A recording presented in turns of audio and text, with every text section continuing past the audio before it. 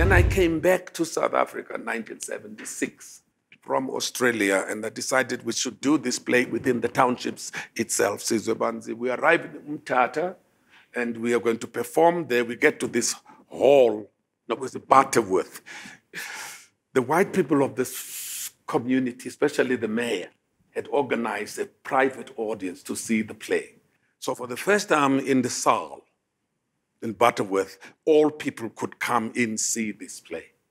And there we were.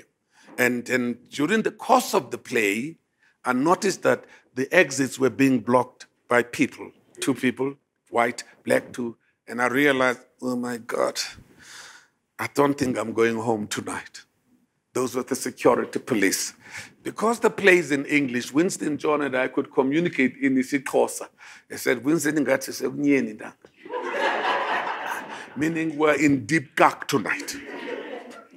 So as I stood at the end of the play to take a curtain call, the cop grabbed me like this and pulled me in costume.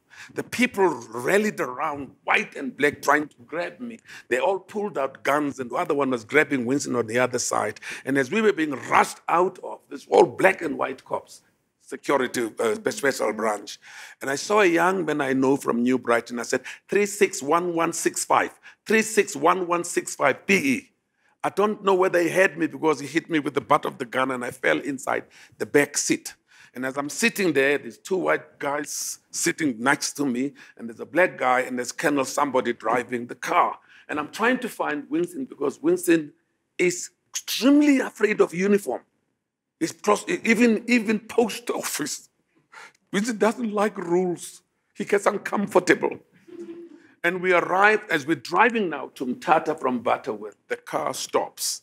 It's about 1 a.m., no, 12 midnight. The car stops, and one guy gets out, and he comes back, and I hear, shoot him. I thought, what a beautiful day.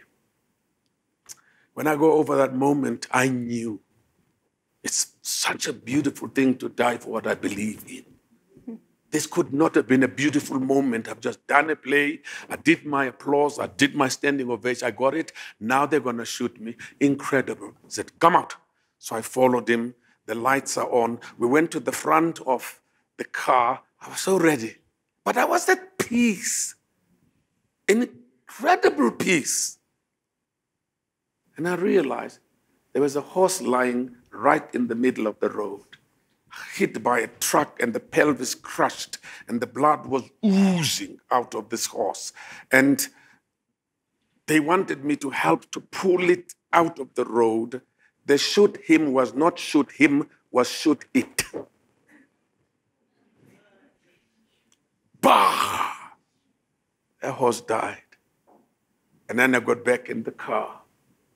And we went back to Mthatha, and we were detained under R400 of 1952, Terrorism Act, and furthering the aims of the banned organization, promoting hatred among races, furthering communists and overtaking the state. And I'm trying to sit in this detention cell, which is 6x4, thinking, I'm sure there's something else I've done other than doing that play. I'm just not remembering that I'm actually a terrorist, but how come I have no memory of why I'm sitting here? After 15 days in solitary confinement, a little piece of paper slid through the bottom of the cell door. And it stayed there for an hour and a half.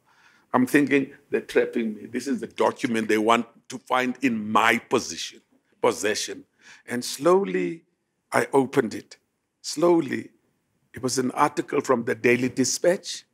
It showed actors all over the world demonstrate for the immediate release of John Kani and Winston Chona. I slept for the first time in 15 days because I knew they can't kill me now.